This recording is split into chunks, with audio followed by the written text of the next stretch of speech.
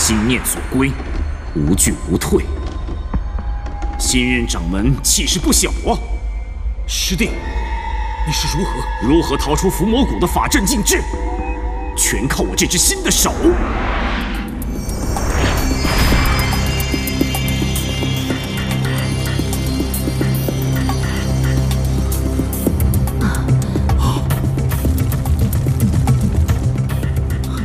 今我师弟，师父关押你自有他的道理。你魔性未除，命中注定有大劫。你若潜心修行，或许还能重回正道。大劫？我的大劫难道不是你吗？全蜀山上下都知道，论武学我绝对不在你之下。此次平定天域魔帝，我的功劳最大。可结果呢？我被废了一条胳膊。关在暗无天日的伏魔谷，可你诸葛玉我，却荣升蜀山掌门，还要迎娶我的素衣师妹，这就是你的正道！景武，今天是大日子，你不要胡来。既然是你的大日子，那我就给你送上大礼。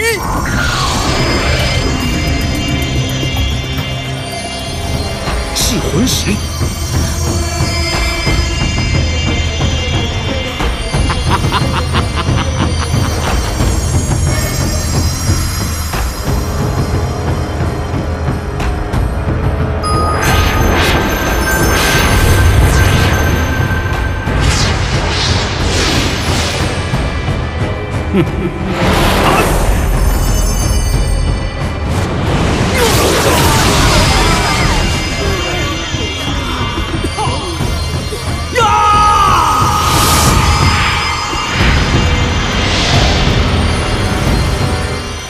血影神功，血影神功。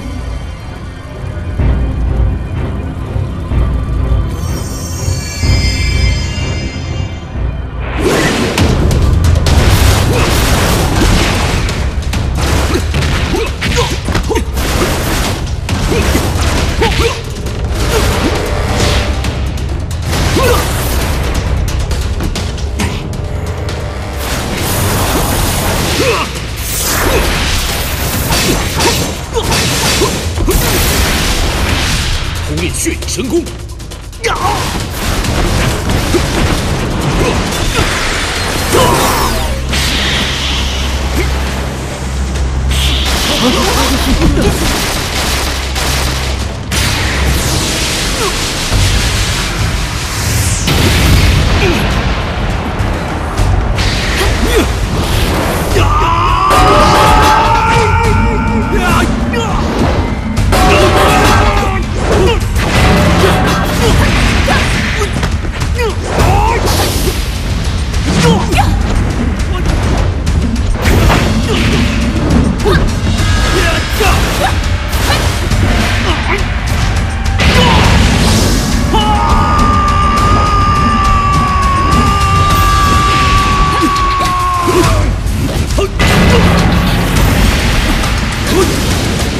保护法印！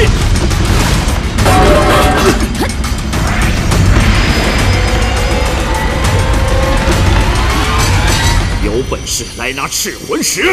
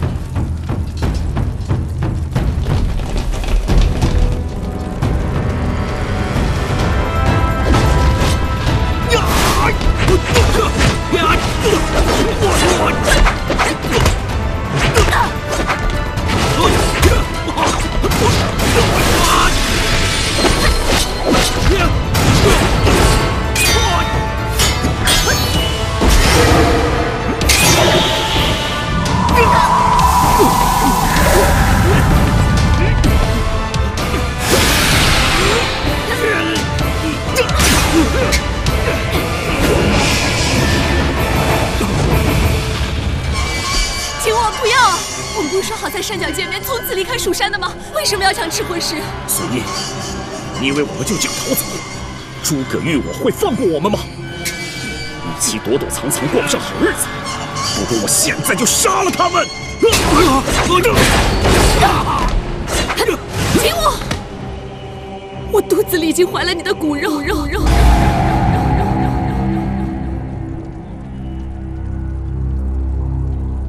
为了我们的孩子，住手吧！我们有了孩子。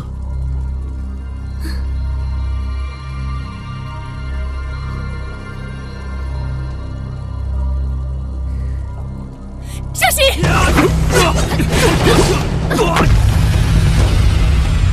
师兄，我们要攻素音师妹，好分散景我的注意力，攻击素音。你知道你在说什么？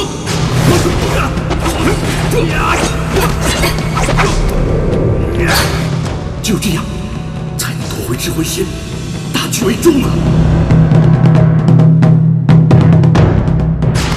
师兄！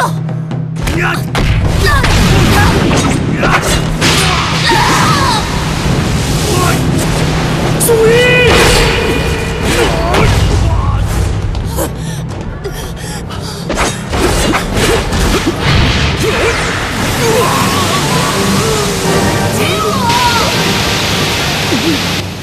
请我！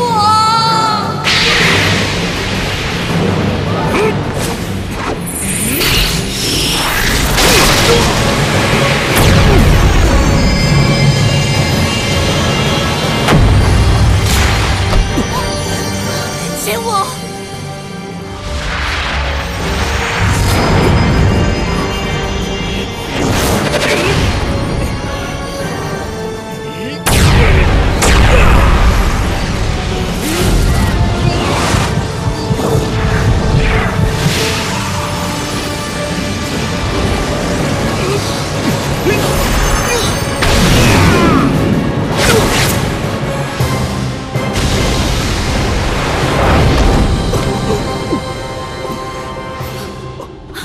师兄，掌门，今我素颜今生与你相遇，无怨无悔，别再做无谓的挣扎了。或许这就是你我的命运。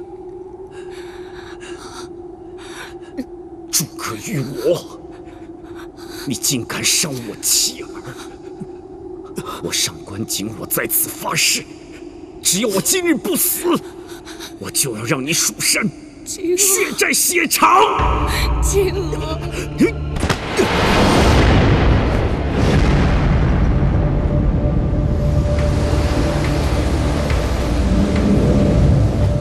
本是同门情深，不想却一朝反目。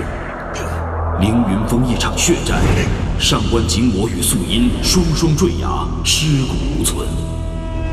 自此之后，诸葛玉我常年闭关于凝碧崖，以免赤魂石为世间邪念所挑动，并试图利用自身修为来与赤魂石的力量抗衡。蜀山一切大小事务均交由公孙无我暂时打理。与此同时，蜀山亦数次派出门下弟子寻找遗落的一个赤魂石元神，却始终杳无音信。寒来暑往，武林再无波澜。又是24年过去了，适逢赤魂石再次活跃之时，天下突逢灾难，许多无辜百姓得怪病死去，一时间哀鸿遍野。朝廷昏庸，只当是瘟疫泛滥，并无太多关注。丁大力要发疯了！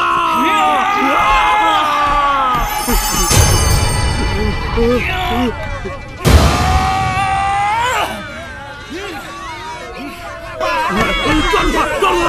快！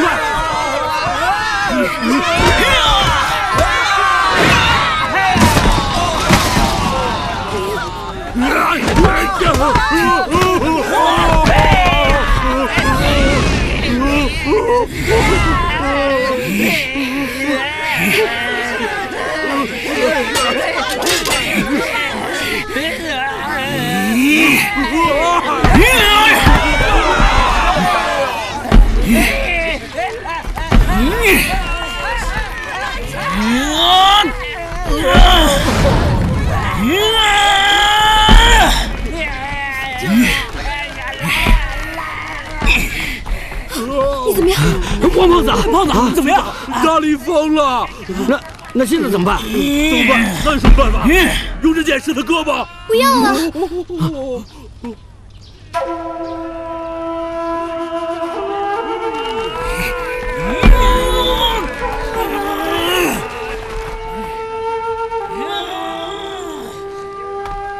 你们不要伤害他，他只是发病了而已。我说小玉嫂子，大力这回发病这么严重，再不制止他，那是要出事的呀！是啊，是啊。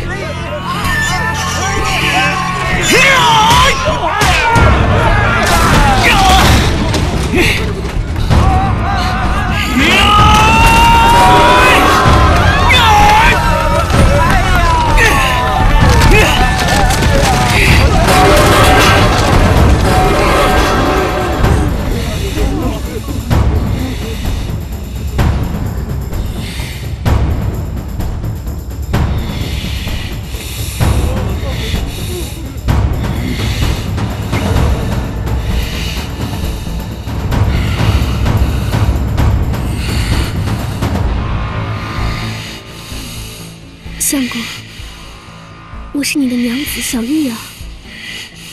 不管发生什么事，我都会陪在你身边。醒醒好吗？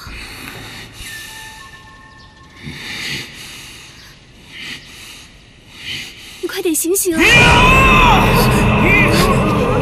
相公，我是你的娘子小玉啊，你醒一醒啊，醒一醒啊！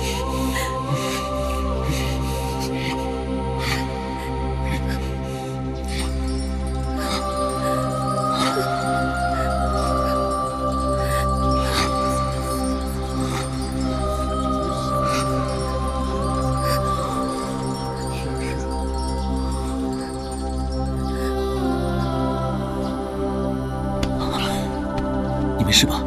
我有没有伤到你？我没事，你醒了就好。对不起，兄弟，你这回的病发作的挺严重的。那以前发病嘛，起码神志还有点清醒，这回连我王胖子都不认识了。就是啊。我有没有伤到你？没事没事。我明天上山采仙药，给你们疗伤。对不起。大力哥，你看。小玉，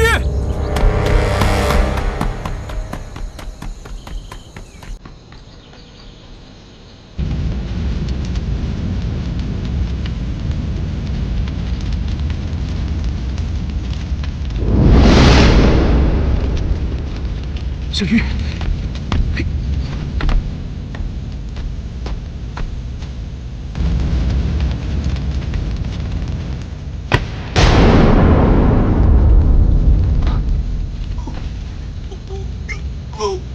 小玉在哪儿？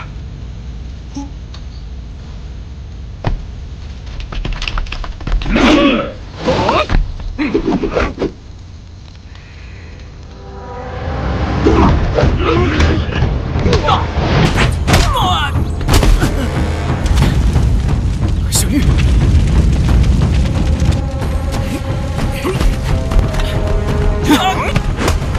小心！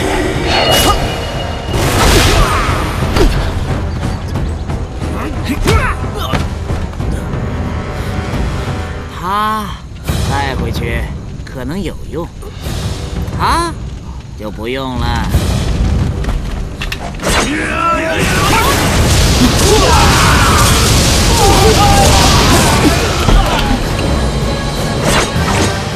走。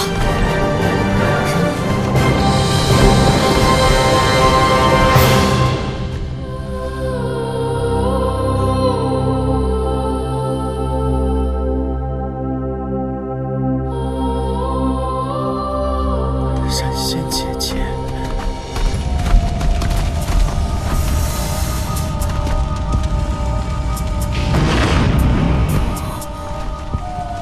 接下来的事，宗主自有安排。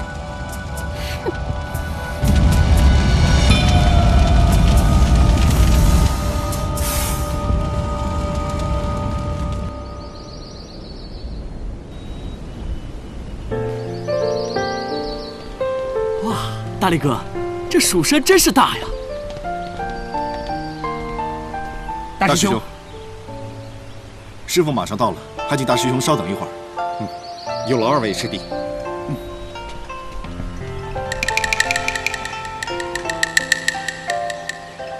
嘿嘿。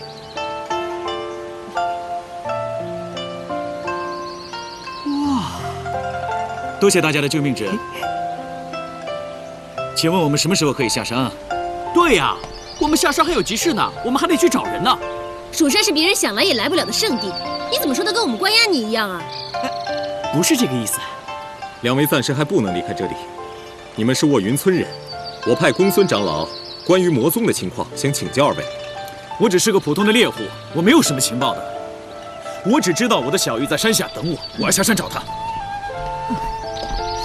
蜀山弟子怎么也算是你的救命恩人，救命恩人的话你也不听吗？哎，不是的，不是的，神仙姐姐，有话好好说，有事冲我来，叮当。恩情我一定会报，但是没有人可以强迫我做不想做的事情。你这位兄弟重情重义，果然值得钦佩。但是卧云村里有关赤魂石元神的情况，事关天下苍生，还请你再考虑一下。别跟我说什么苍生，我心里面只有一个人，小玉。站住！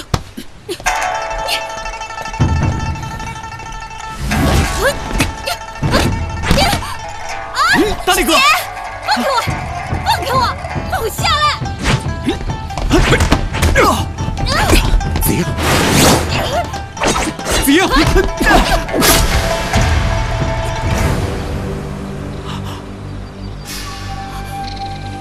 大力哥，大力哥，我只是想回家，你们为什么要阻拦我？你不要太嚣张了！你别误会，师姐的意思是你回去也没有用，整个村子已经被魔宗的人给烧光了，根本就没有活人。不可能，不可能！小玉她冰雪聪明，应该已经逃出来了。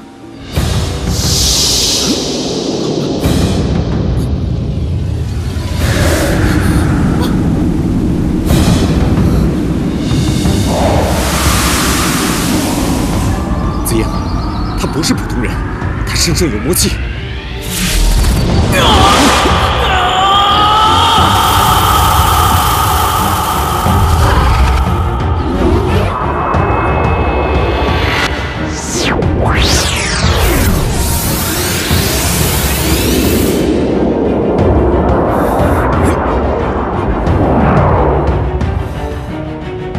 不可能，赤魂石怎么会突然活跃起来？除非有人在召唤他。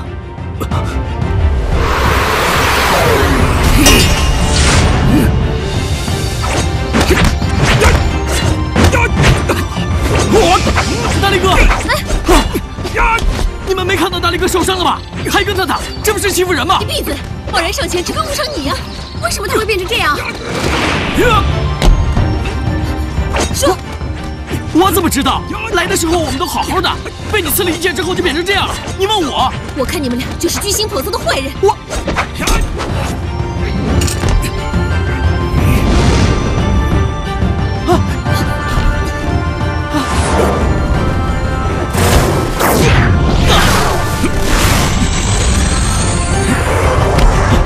大力哥，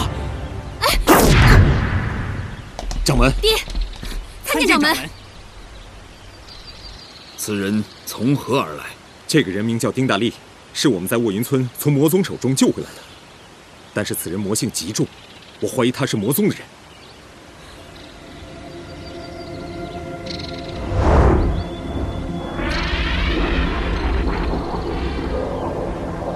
赤魂石的力量竟然跟他相呼应，天意，真的是天意呀！陈儿，这个人我带走，你赶紧去请其他2位长老前往宁碧崖，就说我有要事商议。是。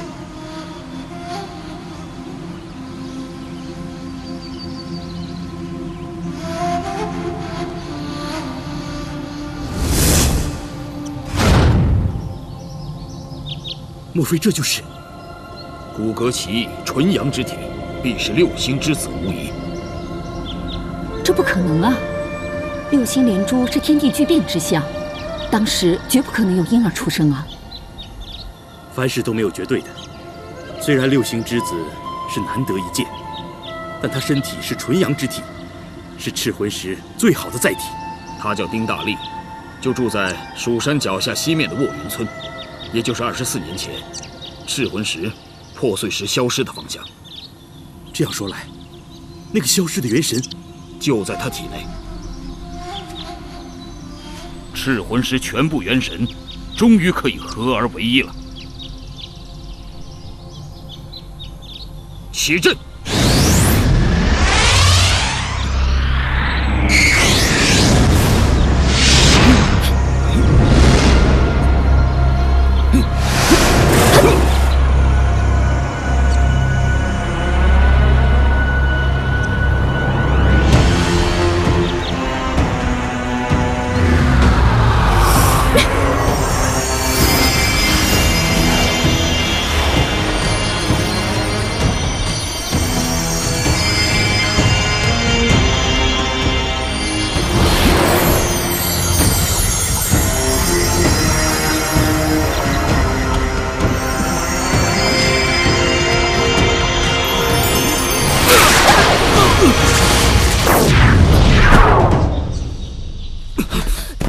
掌门，你体内其他元神还没有稳定，不宜强行运功。怎么会是这样呢？赤魂石在他体内24年，已经和他融为一体。方才我如果不及时收手的话，恐怕我体内的赤魂石也会被他吸走。既然失落的元神都已经找到了，也不急在一时。掌门，身体要紧啊。也好。不过元神戾气甚重，方才他就是受到了元神的影响，心绪大乱，一定要想个妥善的办法。小茹，你栖霞峰一脉阳气最弱，应该最不会受影响。我看，就将丁大力和他的同伴安置在你栖霞峰吧。可是，我栖霞峰都是女弟子，恐怕……师姐，掌门既然这样说，肯定有其道理，你就别推辞了。小茹遵命。又是24年之期了，但愿元神归来是福，不是祸。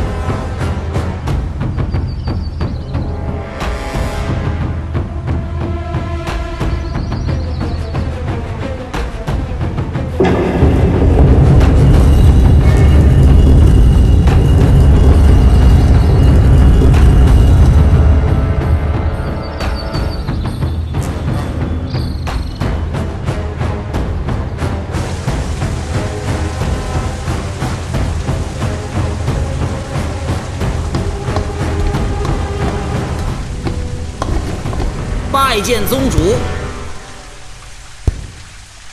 事情办好了吗？宗主神机妙算，一切按宗主的计划进行。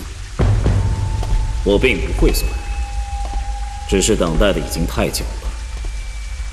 我为了这个计划，已经准备了24年。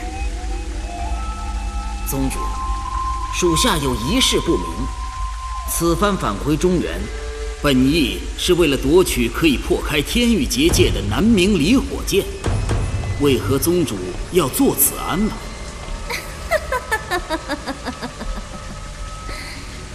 宗主只是想了结这24年来积郁在他心中的怨恨罢了。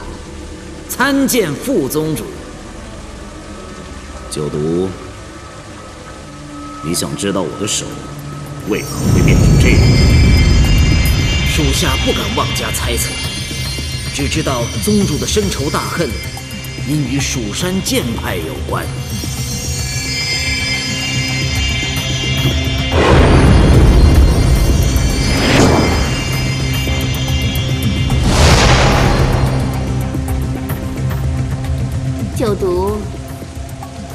怎么也想不到，当年武林人士与我天域一战，天域魔帝自此被封印21载，暗无天日。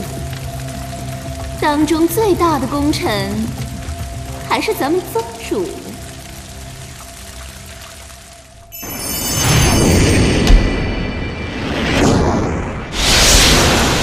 24年前，我大哥赤手天尊屠霸，从天域崛起，称霸一方。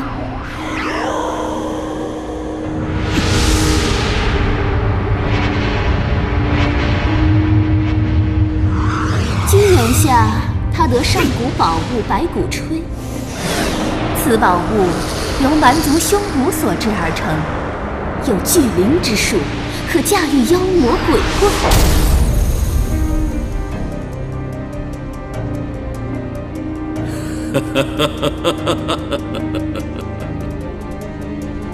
参见天尊，参见天尊。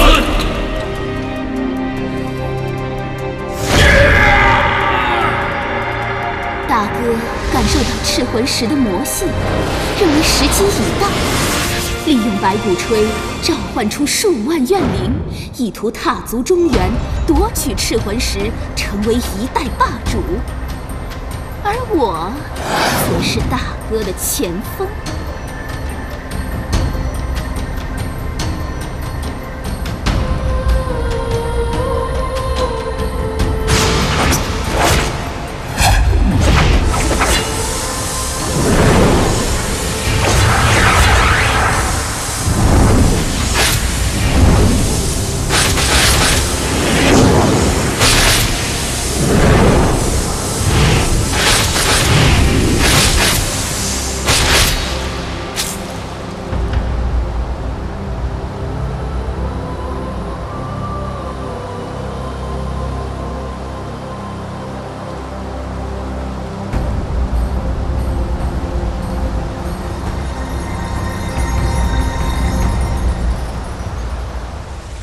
想当年，我横扫武林数十门派，所向无敌。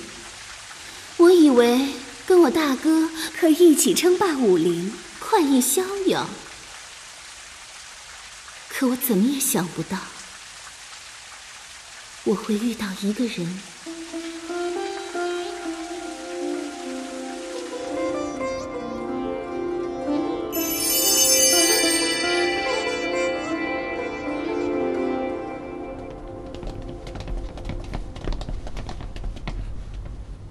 弟子童元奇恭迎贾长老云游归来。听说天域屠霸杀戮无道，贾文虽然闲云野鹤多年，但老骥伏枥，希望能助掌门一臂之力，除妖降魔。贾长老真是过谦了，您是督练7星剑阵的最佳人选。元气师侄，你去迎接其他长老吧，我自行上山就是。多谢贾长老，弟子先行告退。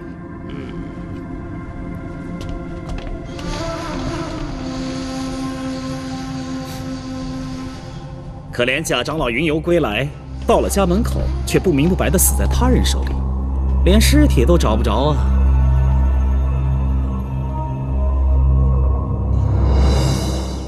世事如棋，一朝争来千秋夜。输赢难测，狂徒妄动，只不过自取其辱罢了。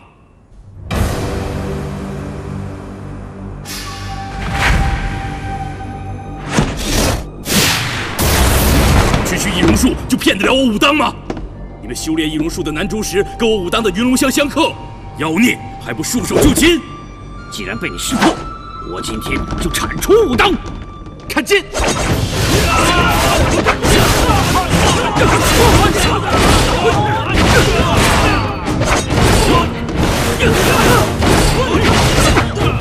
新身位！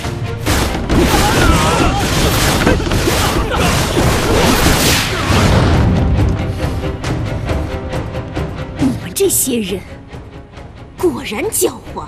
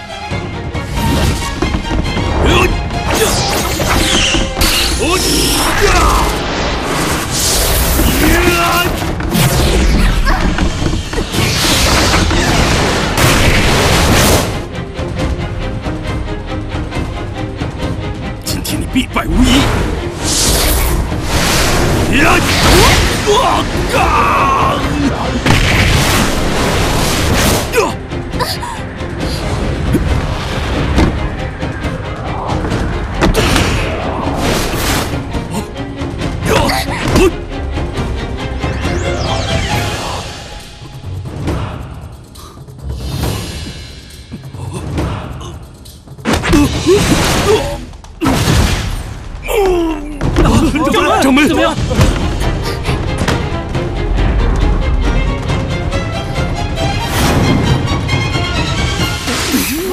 掌门，掌门！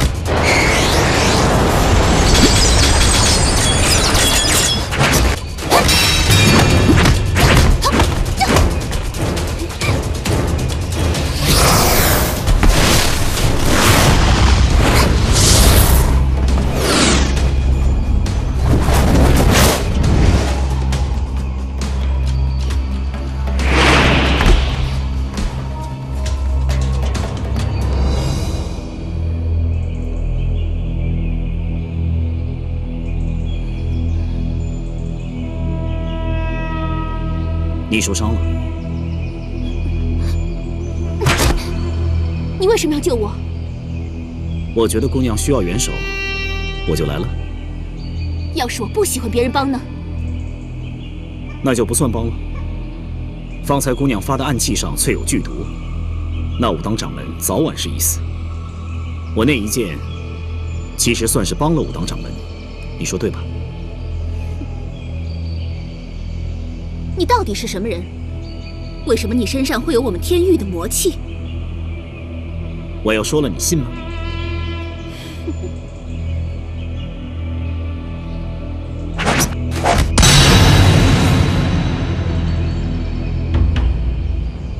我身上的魔气是天生的，从小我就无父无母，连我姓什么叫什么我都不知道。从那个时候开始，我就无门无派，无牵无挂。天地之间任我自由来去，要有谁想阻止我，我就一剑杀了他。这么说来，我们还挺像的。我平生最恨有人束缚我，阻止我的人就是我的敌人。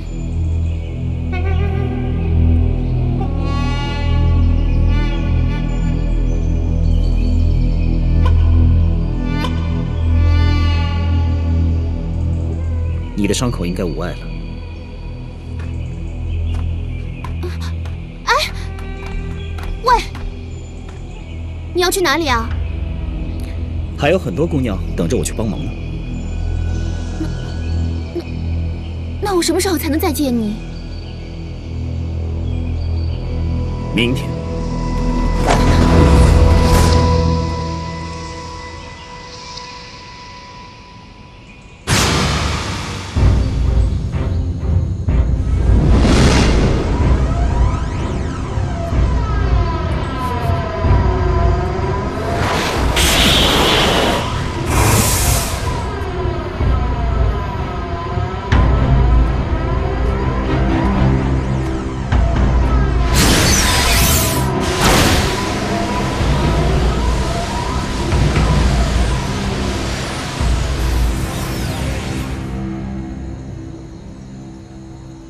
小茹，多谢。掌门师兄，你不必客气。那个丁大力我已经安排妥当了，你不必挂在心上。只是你的身体……无碍。方才我只是忆起了一些陈年往事，胸中一时激荡罢了。师兄，如今天域魔宗再度侵犯，与24年前何等相似，只是当年的蜀山三杰早已不复存在了。掌门师兄，你不必自责了。当日倘若不是你一心相护，暗中配合，今末怎么可能如此顺利呢？可我到现在都想不明白，我当初是太护着他，还是太放纵他？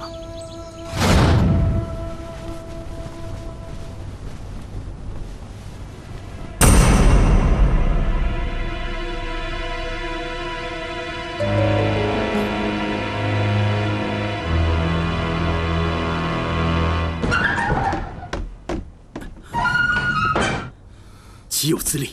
这分明就是……我怎么会不知道呢？折剑反刺，紧我的手笔。那你为什么还要替他隐瞒呢？事有蹊跷，在真相没有查明之前，一动不如一静。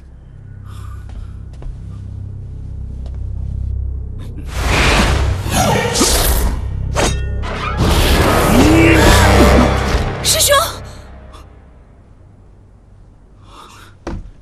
师妹，你怎么会在这里啊？师父知道吗？师妹，你违反师命私自下山，你就不怕师父责罚你吗？大师兄，我知道你们一直顾忌紧我身上的魔气，可我是最了解他的，我知道他一定是被栽赃陷害的。可是武当派的弟子都亲眼看到了，这怎么会是栽赃呢？我愿意性命为他担保。大师兄，求你尽快找到他，真相才能水落石出。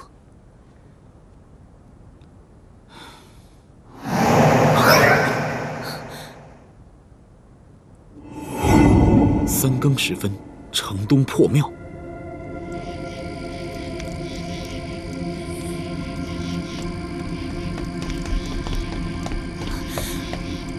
师兄，真的是你来了。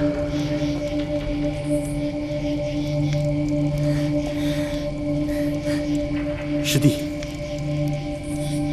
啊，师兄，师父是不是为了我偷偷下山还在生气啊？景我，有一件事情，你必须跟我们解释清楚。武当掌门那一剑确实是我刺的。擒贼先擒王，这次屠霸来势汹汹，只有抓住他才能够平定整个乱局。可是他一直都不肯现身，就连跟他妹妹联系的时候都用了传灵之术。我下山找他多日，一点消息都没有。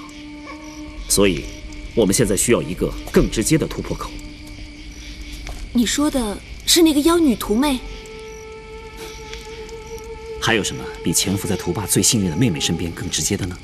所以，你就杀了左掌门。师兄，掌门的尸体你们应该已经看过了。当时他已经身中剧毒，就算我不补那一剑，他也是必死无疑。那与其让他白死，为什么不用他的死来换取一个抓屠霸的机会呢？杀人就是杀人，哪有那么多理由？你只是墨守成规，不敢冒险。你知道这么做的后果吗？你们都不要吵了。大师兄，危机时刻当机立断，我相信左掌门一定也会愿意为了武林慷慨赴死的。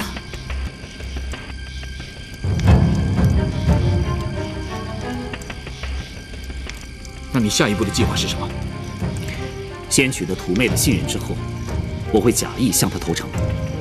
等她带我到屠霸的营地去，我一定会想尽办法暗中传信回来给师兄的。师兄，你这么做太危险了。放心吧，就算再危险，我还有2位师兄会救我啊。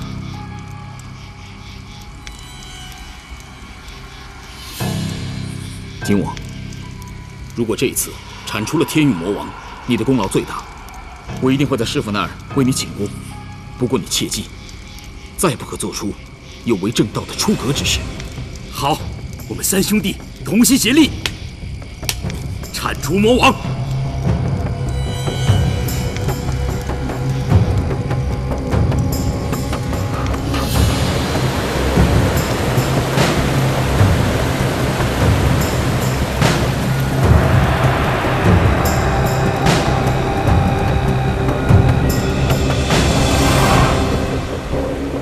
素音，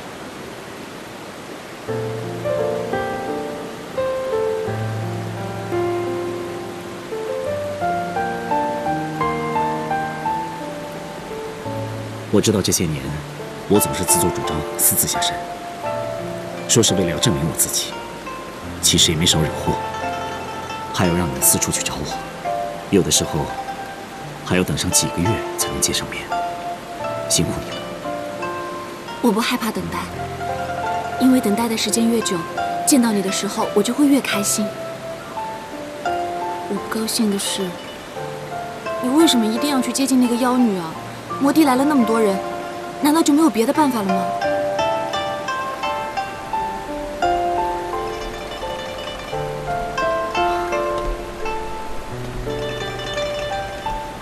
我身怀天域魔族血统，在蜀山上处处受人歧视，这是证明我自己的唯一办法。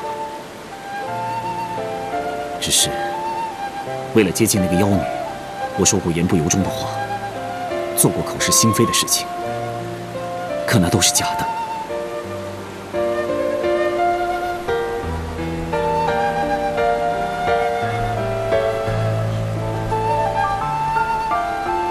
不管发生什么事情，我的心里永远只有你一个。上官景我警告你，你这次得胜回来，必须要去向师父提亲。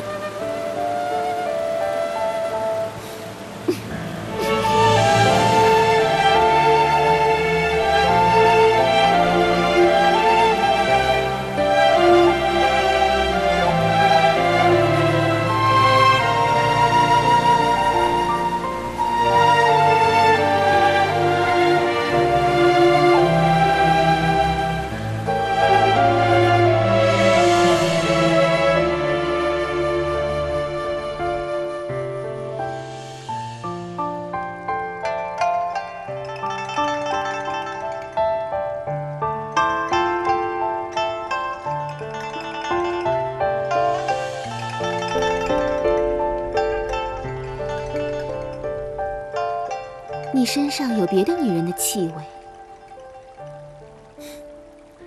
我说过了，还有很多姑娘等我援手呢。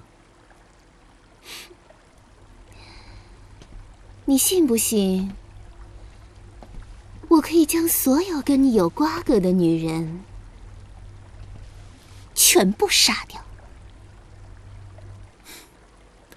我何德何能，能惹得姑娘生气？我在这里向姑娘赔不是了。那我要你证明你对我的真心。喝了它。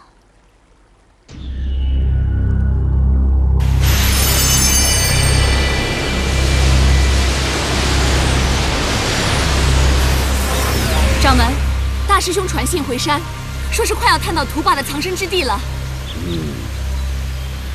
景我可否有消息？景我师兄暂时还没有消息。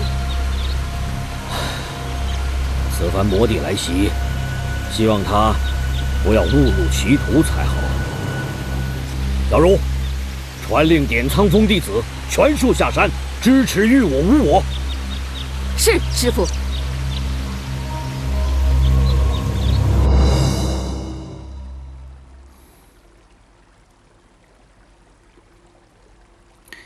我记得姑娘曾经说过，见过你面容的人，都活不了。这句话，我不知道该不该相信。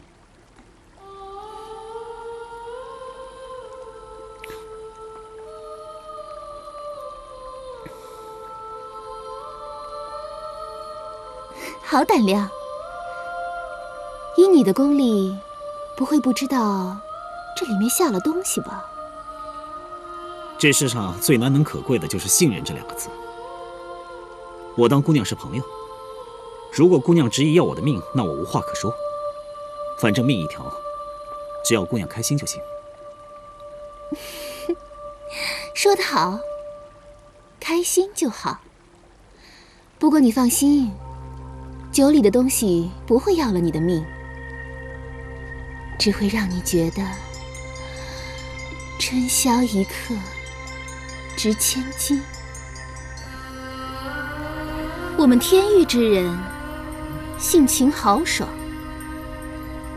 有肉就吃，有酒就喝，有爱就许，不像你们。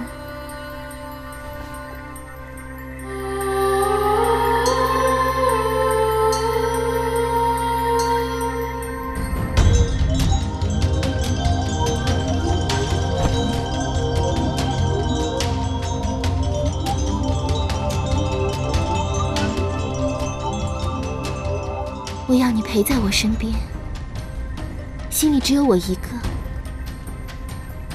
这样才能证明你的真心。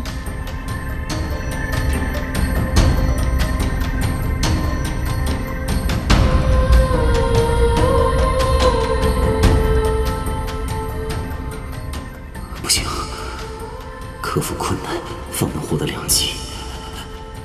到了这一刻，我必须让他相信我，让他引我去见图爸。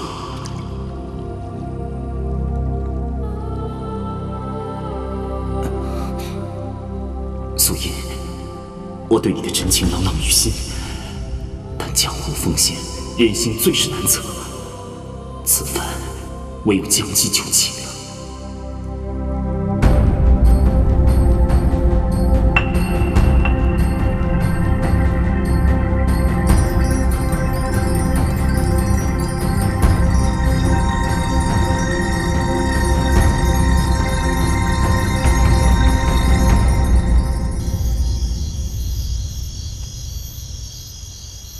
师兄，你要不管的话，我去阻拦他。景我这么做，已经不是他个人的安危问题了。如果我们冲动的话，景我的心血就白费了。可是此举有违正道，要是师父问起来，那怎么办呢？一定要瞒住师父。今晚的事情，除了你我之外，不能让第三个人知道。这……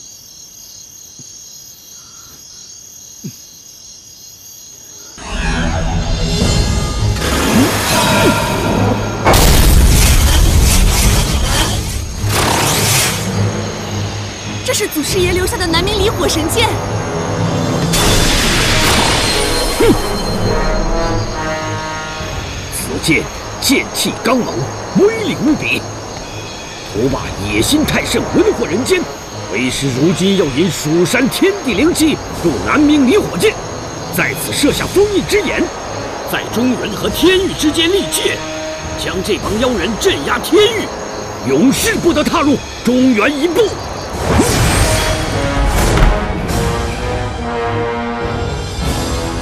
这是什么地方？这里是百蛮山阴风谷，我大哥在这里的营地。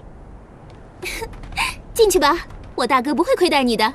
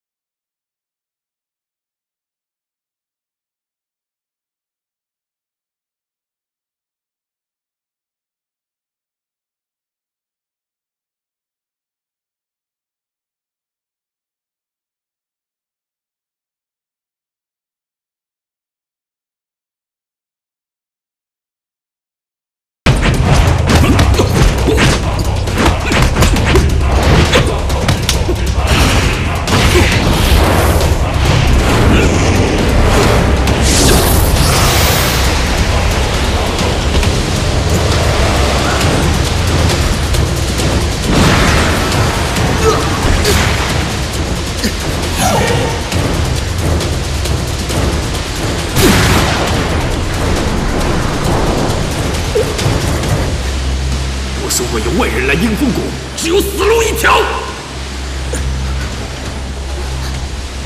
大哥，大哥，他是我的救命恩人，况且他身上有魔帝血统，也愿意成为大哥的左膀右臂。入我魔帝，必须接受魔气灌顶，运用白骨锥，将身体里的内力转化成魔气。梅儿，等他能熬过这一关再说吧。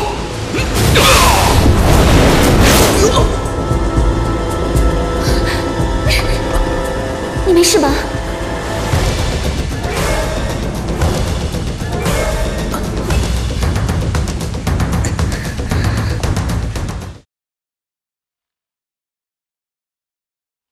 梅儿，看到没有？蜀山剑法，没有一个蜀山的人值得相信。他一直在骗。在下蜀山上官景我。上官景我，你一直在利用我。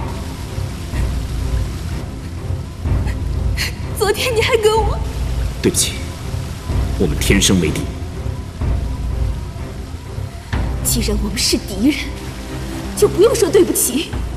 我杀你的时候也不会手下留情。杀了他！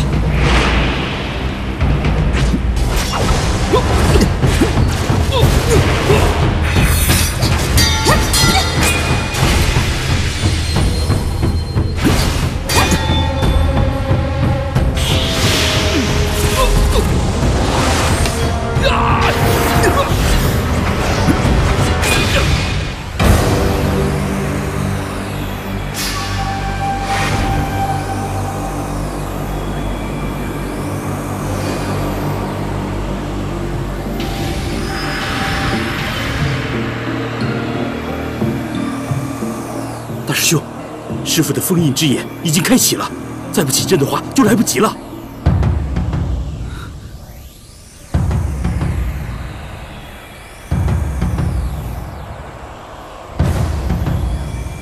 起阵，是。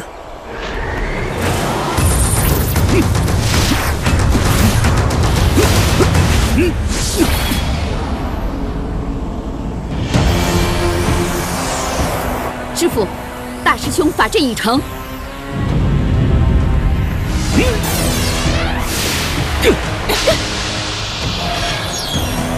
这就是降魔镇阵眼，也就是封印之眼，它定能助力于我，将妖魔封印天域。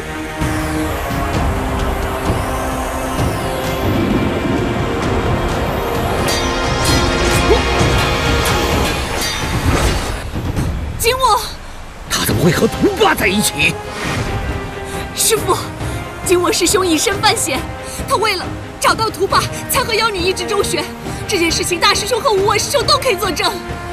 为什么不早说？我是怕师傅因为血统一事怀疑他，所以我……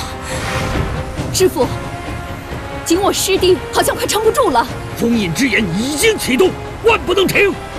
不，师兄为了蜀山才去犯险，您不能让他也被封印啊！太迟了。此番若不除掉屠霸，中原武林真不得安宁，大局为重。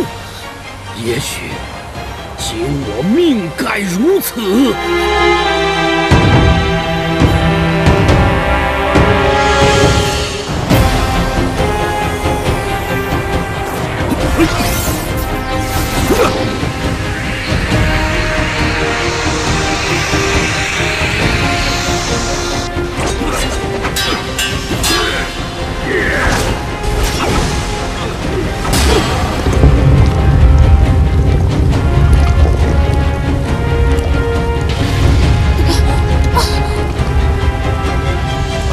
居然派你这个半人半兽来对付我！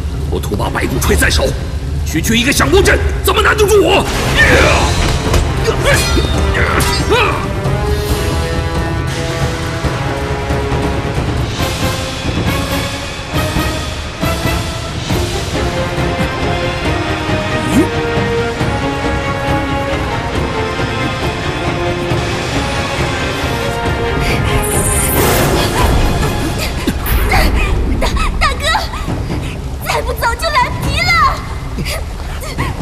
坏了我的计划，我也不会让你好过。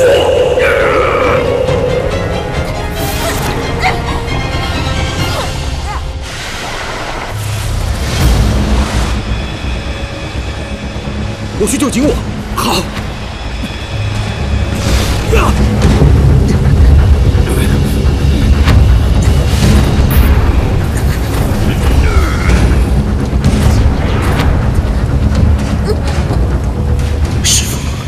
你终究还是狠心放弃我了。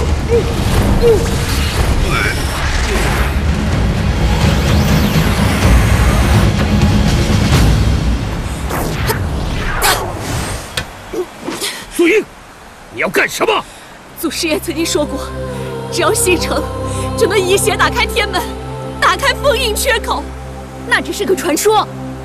师兄真心对我，我也真心对他。我知道自己有违师命，如有过错，素英愿意以死抵罪，只求还师兄一条生路。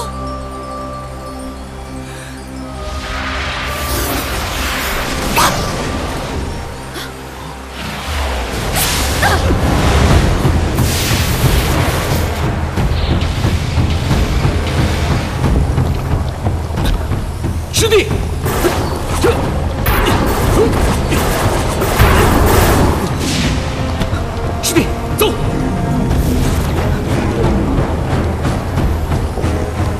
副宗主和宗主如今信任至深，亲密无间，实在想不到有这样的过往。我早就跟他说过，江湖上人心诡谲，只有我们天域人重情重义。心碎的人总是会同病相怜，而受过伤的人，也总是会找同样受过伤的人拥抱取暖。更何况，我们有共同的仇人，你说对吗，景我？人生至痛，莫过于你至亲至信的人背叛你。共患难的兄弟，在你登上高峰的时候，将你推入深渊。那种感觉，如冰刺骨。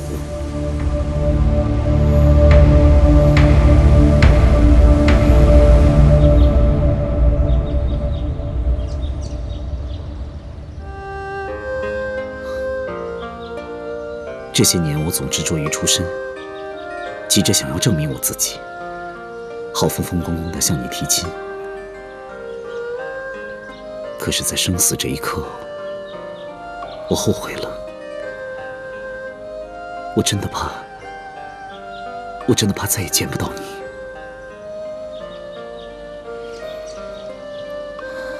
人生两大苦，求之而不得，拥有却失去。现在老天爷手下留情，让我失而复得，我一定会好好珍惜的。